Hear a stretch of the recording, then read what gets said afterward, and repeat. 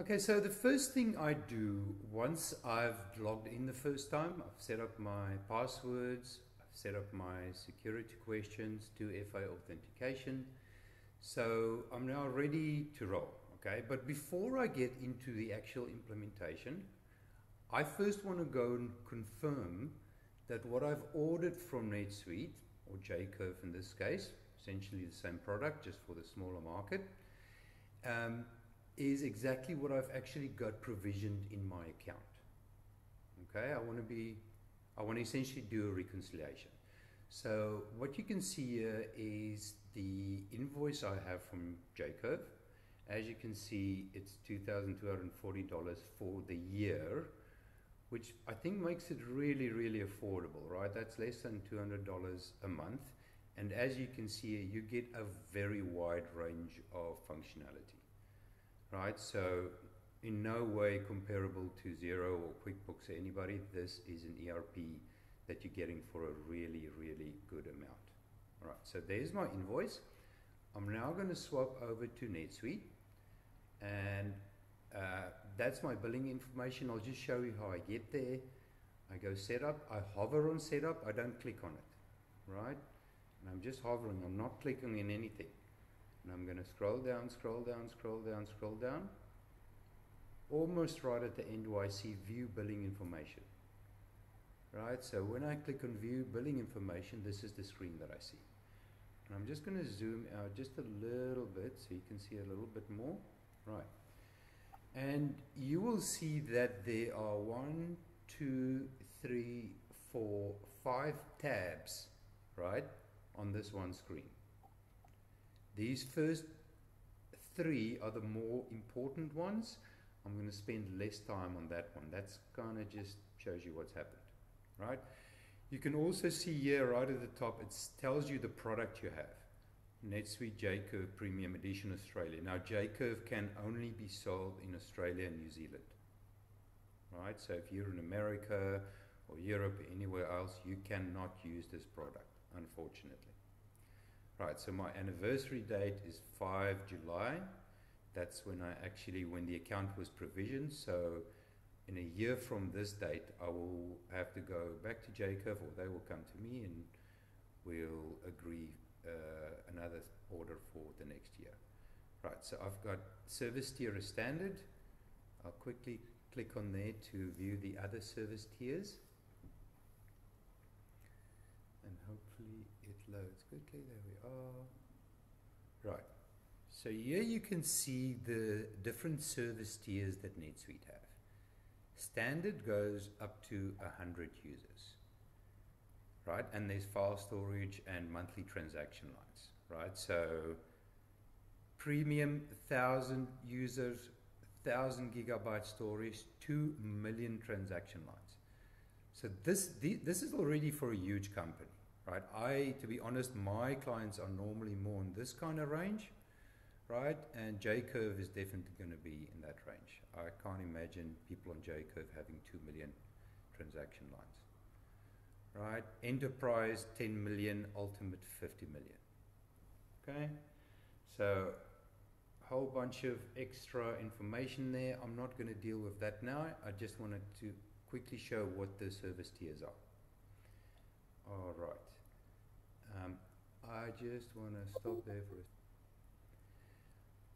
a okay, so here's my billing information, and I now want to quickly jump over to my master configuration workbook. All right, so I have all of these essentially mirrored. So you'll see there's billable components.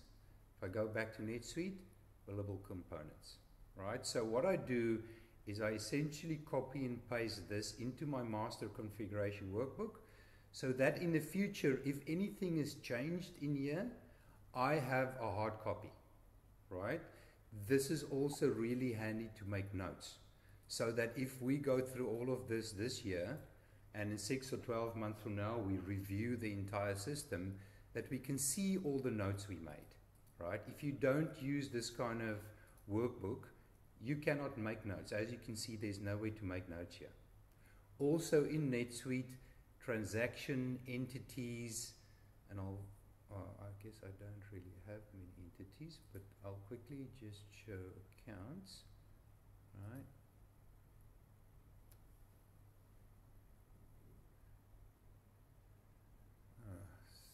Sorry, that's not set up yet, so scrap that for the moment. Right, so transaction records have a tab called a System Information tab. On that System Information tab, you can see any changes that's been made, what time it was made, what date it was made, by who it was made. Right, so you can see all the detail. For non-transactions and non-entities like customers and vendors, this kind of sheet, you do not have a system information sheet. So you cannot see who changed what.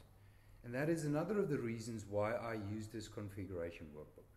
In this case, because I'm doing this implementation for myself, I'm not now going to fill this in. I'm just going to go straight and have a quick look in here and confirm that it is what I ordered, right? So let's see, employee center, yep, I know there's 5 of them.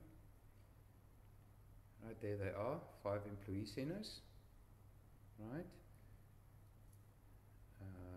And I've got my full users, that's really, really important. Right, so up to 20 users. Now, I have arranged with J-Curve to have 2 licenses. So it doesn't actually appear here, but as you can see, it does say there I've got 2 licenses. Also, there's 2 columns here. There's a provision column that says what can we use, and then there's a column that says current used, that tell us what we have actually used. Right, so as you can see, I've set up 2 users, and I've used 0.01598. Right. Also, what I want to check is I should get 120,000 campaign emails. Right? There they are, campaign emails. Not used any of them, very keen to use it. Historically, I found that very, very few clients actually use those, and very few clients actually even know about these. So I think that's very handy and can be very useful indeed. Right? I'm on the 200,000 service tier, so I know that's correct. Right? I don't have to check for subsidiaries, even though I can. There's just 1 subsidiary. Right? What else is important that I want to check? All of that stuff is good. Good, good, good. Yeah. So I'm happy there. This is, you would probably want to spend more time on this if you've never done this before, but I've done it plenty, so, and there's the ring. Last minute, of course. So I'm comfortable, based on the checks that I've done, that I have provisioned what I ordered. In a case, if this is your first time that you are checking your invoice against your system information, your billing information, I suggest you spend quite a bit more time on this and really familiarize yourself with pretty much every one of these lines, right? Having said that, if you don't want to do that, or you don't have the time of the inclination, you can always sign up for one of my courses where I discuss all of this in detail. Okay, we have now dealt with this Billable Components tab. I've gone through that and I'm comfortable that everything I ordered is on here, and I can now move to the next tab. So let's look at add-on modules. Right, so as you can see, there is a large number of add-on modules here. Notable ones, multi-book, where you could have multiple books, right? And I have advanced inventory, which is a module that comes with J-Curve Premium, so I'm happy with that. Nothing else, that's good. I don't need anything else at this point. Then I'm going to my next tab, add-on bundles. Right, as you can see, again, there's a whole bunch of add-on bundles. There, these two I have, mobile and CSM Packstation.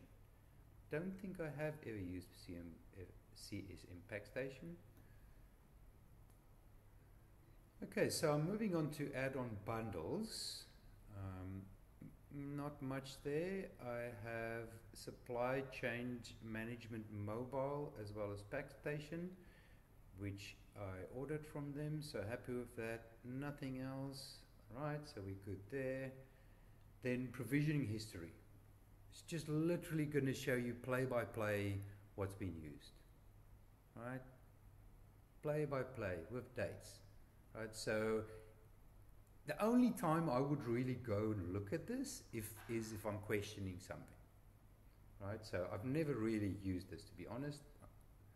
And then you've got your component usage, which shows you every single time you change anything. Right, storage, users, licenses. Right, but really in the end of the day, the important ones to look at is billable components, add-on modules, and add-on bundles.